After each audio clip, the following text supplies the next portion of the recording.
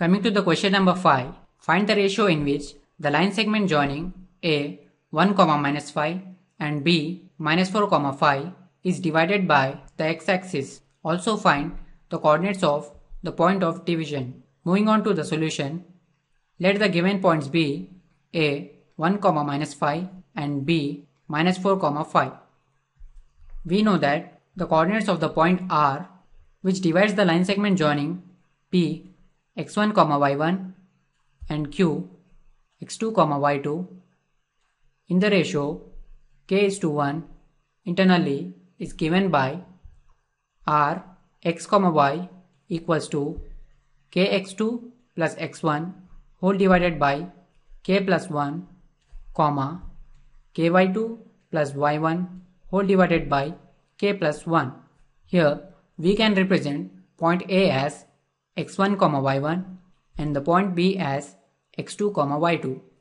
The coordinates of the point C, which divides AB in the ratio k:1 is given by C x, y equals to kx2 plus x1, which is nothing but k times -4 plus 1 whole divided by k plus 1, comma ky2 plus y1, which is 5 times k plus -5 whole divided by k plus 1, which is equal to -4k plus 1 whole divided by k plus 1, comma 5k minus 5 whole divided by k plus 1.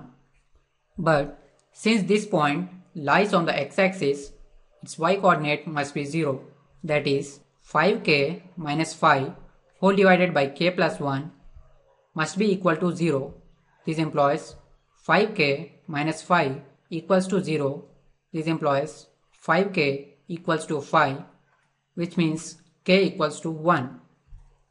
Substituting k value as 1, we get the coordinates of C as C x, y equals to -4 plus 1 whole divided by 1 plus 1, comma 5 minus 5 whole divided by 1 plus 1, which is equal to -4 plus 1 is -3 whole divided by 1 plus 1 is 2, comma 5 minus 5 is 0, 0 divided by 2 is also 0.